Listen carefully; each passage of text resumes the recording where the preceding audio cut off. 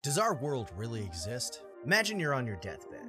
You close your eyes, and when they open, you're young again. But it's the future, and you're hooked up to this device that lets you live an entire lifespan in a virtual world. Well, you see, according to Oxford philosopher Nick Bostrom, it's likely that we're living in a computer simulation, much like the Matrix. According to simulation theory, when a civilization becomes advanced enough, they would be able to run a simulation that's indistinguishable from reality.